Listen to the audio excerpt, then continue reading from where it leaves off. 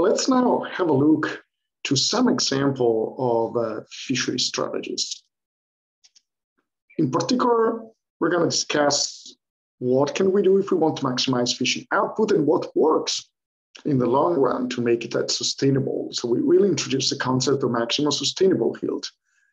We'll look also how to maximize the economic return of fishing activity, either in the short run or in the long term. We'll look also how we can minimize extinction risk and minimize the variability in fishery performances. Let's start from the first one, constant quotas and total allowable catch, TAC, fishery policies. Let's explore the effect of combining the goal to maximize the yield with a quota-based regulation. Basically, the dynamics of our stock can be described by differential equations, dn over dt. And Fn represent all the stock recruitment function. Could be a logistic form or anything else.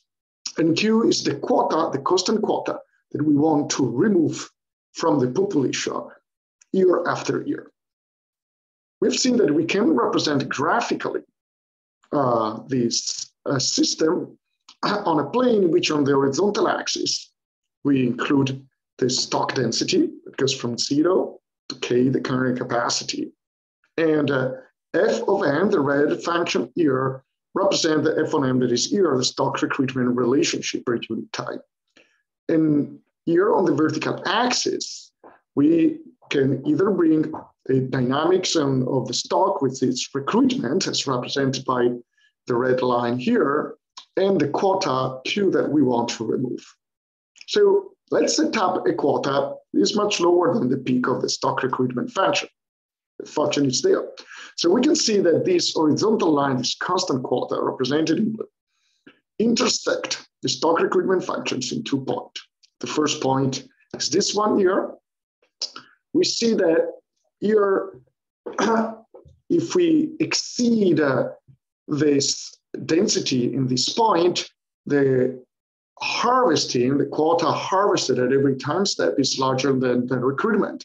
That means that the population will tend to go back to the density that is represented at the intersection between the quota and the stock recruitment function. On the other hand, if we get a little perturbation and the stock reduces because below the level that is obtained at this intersection, then recruitment is larger than the quota and the population will tend to that point again. So this density here is stable. This equilibrium here is a stable equilibrium. We call this with density n plus. And the difference between recruitment and 0 represent the catch, the quota, in fact, that is removed every year. Now, have a look to the other intersection point here, okay? And what we see here is that if there is a little perturbation, so this is an equilibrium point, and if there is a little perturbation from this equilibrium point to the right, the recruitment is larger than the quota that is harvested. So the population will tend to move towards the right, towards n plus, in fact. On the other hand, if there is a little perturbation and the density drops below the level where the intersection occurs, then the harvesting, so the output, is larger than the recruitment. So dn over dt will be negative, and the population will keep decreasing, going down to basically local extinction. So this equilibrium is an unstable equilibrium. Okay, it's an equilibrium, but small perturbation to the right will make the population to increase to n plus, and small perturbation to the left will lead the population to the local extinction. And we call this so as n minus. We can increase the quota, and we can see we're going to get a new equilibrium point, stable, and a new unstable equilibrium point. It's going to be a little bit to the left, the n plus, and a little bit to the right, the n minus. So you can see that the range between the stable equilibrium and the unstable equilibrium start to decrease. And we can increase the quota even more, and this range start to decrease even further. Okay, if we want to maximize the harvesting that we can get every year, we are going to go up here at this level, and this is an equilibrium point, and this would be the maximum yield. And what actually happened here is that if there is a little perturbation to the right, so the stock increases a little bit, the harvesting is going to be larger than the recruitment, and the population will tend to decrease. So on, watching from this side, this equilibrium seems stable. On the other hand, if there is a little perturbation to the left, the harvesting is going to be larger than the recruitment, red function. And so the N over dt is going to be smaller than 0. And if that's the case, the population will continue to decrease down to local extinction. So this type of equilibrium is called a semi-stable equilibrium because it's stable when approaching one side, but unstable when approaching the other side. It's actually a very dangerous situation because if we use a policy with constant quotas and we try to maximize how much we can harvest, just the little vagaries of the weather from year to year might easily push the population below this density for which, if we do not adjust the quota very quickly, it will drop down to local extinction, which is not good.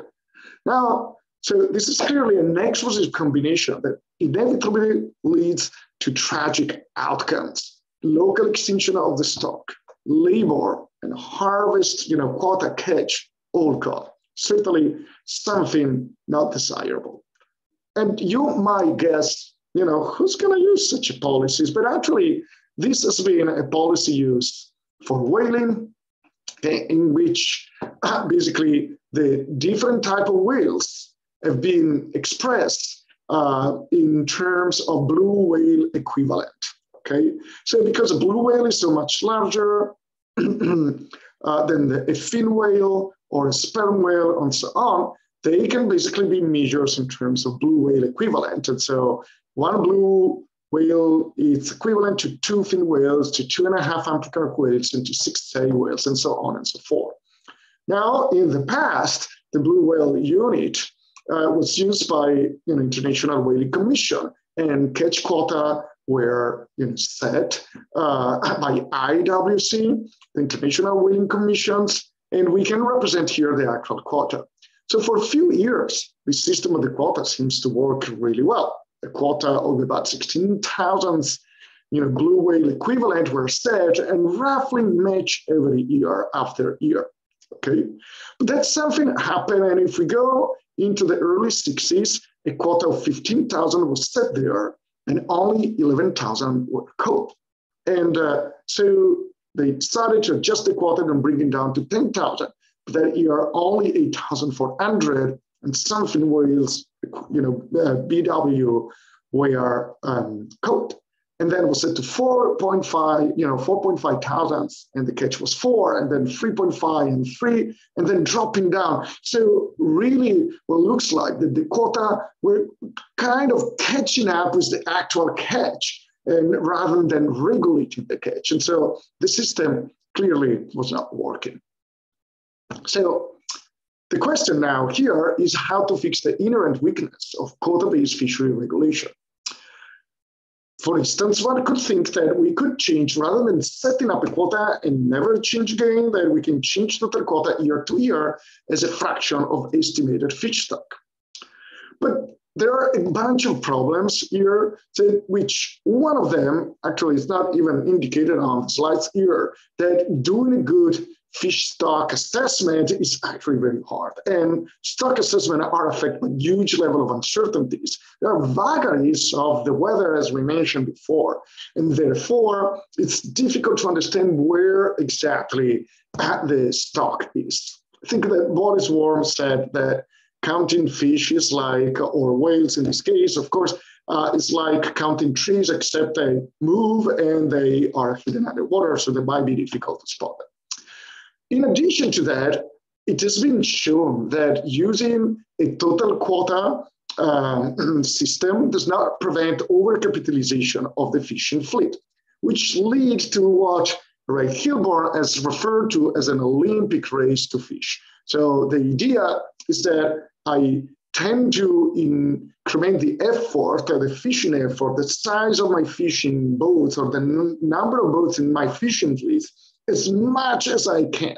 Because at the beginning of the fishing season, I just need to go there and raise and fish every single fish or every single whale as fast as possible, because any fish or whale left there a little bit longer will be fished by somebody else. And so I need to improve my fishing effort in order to try to fish as much as possible, as soon as possible. There is a way to correcting this, which is called individual transferable quotas, which work even better when they are connected with territorial user rights to fish. That provide, the second one provide exclusive access. And the first one provide a way of avoiding this overcapitalization of the fleet, because you can only fish so much, so there is not really a reason to exceed your, the power of your boat, the size, of the boats, the fishing boats that you want, above certain levels that, once you will be able to, achieve your individual transferable quotas. Of course, this system is not exempt for challenges, let's call it this way, because you need a very cohesive system with a regulatory body that is able, especially to do two things at the very beginning, decide how these ITQs are going to be distributed among the fishermen, number one. Second, you need to enforce that each fisherman or fishing boat or fishing fleet will respect the ITQs that has been given. And third, an additional criticism that is really close the fishery to those that can currently operate it, and it becomes, to all the effect, not an open access fishery. And so there are some discussion also, inevitably, about the social implication and the right to fish that other people might want to claim at some point. And so this also has to be taken into account. More discussion about individual transferable quotas are reported in a seminal paper by Chris Costello, Steve Gaines, and Joel Lehman, Can Catch, Share, Prevent Fishery Collapse. Let's briefly talk about another approach to try to maximize yield without encountering the same problem that we've seen before, which is custom effort fishery policy. We've seen these graphs already, these figures. Here we have a stock recruitment relationship.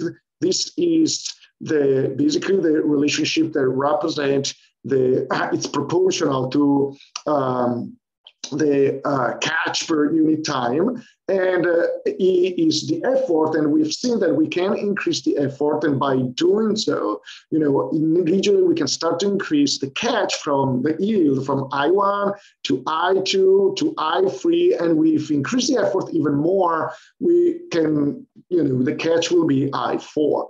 We can report the catch as a function, in fact, of E1, E2, E3, E4 as represented here. And we see that if we exceed the effort above E3, the catch, the yield will actually decrease, which is one of the typical features of exploitation of renewable resources. Now, when we look at that, it's obvious that there is a level of effort that allows to achieve the maximum yield. Okay, and this is basically the idea of exploiting the resources with maximum, that providing the maximum sustainability. If we increase the effort even further for any error, then basically the catch adjusts automatically. As long as we do not exceed the slope here, there is always chance of recovery of the population once we bring the catch back, the effort back to EMSY. Okay. This is true for this nicely shaped stock recruitment function. The reality we know is very different. There is a lot of background noise, and stock recruitment relationship are always fragile. And in addition to that, we have seen that they can also be characterized by the critical dependence, that is the LE effect. And there is an inflection point in the stock recruitment relationship. In this case, if we increase the effort, at the beginning, we can see we got the catch here and the catch there. But if we increase the effort above a certain threshold, as you can see, we're going to have, again, free equilibria, of which at this point, the one for the larger level of stock is stable. The origin become actually a stable equilibrium in itself, and here we're going to get an unstable equilibrium point.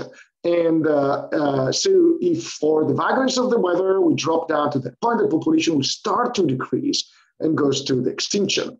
And so we say it's stable, unstable, and stable. And if we maximize to match the effort and we exceed even that the guarantee, the maximum sustainable yield, this unstable and stable equilibrium will collapse among each other and then disappear. And basically, the local extinction of the stock is going to be the only potential solution.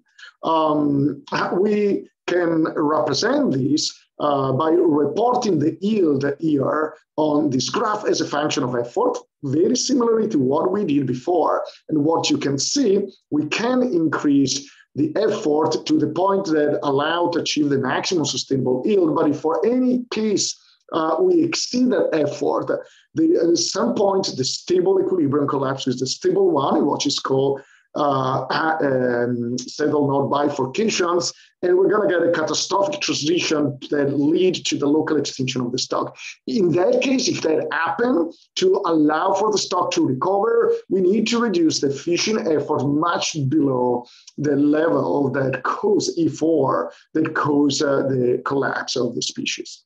If we have we have this catastrophic transition. If we have a critical dispensation for which the stock recruitment relationship is by its own nature, without even the fishery mortality characterized by an unstable equilibrium for lower density, below which there is reproductive insuccess, and so the population is local to extinction, this event is even stronger. And once the population is trapped in this basin of attraction, it won't be unable to recover any longer at that point. We have seen that this type of critical dispensation sometimes might be caused, for instance, by predators that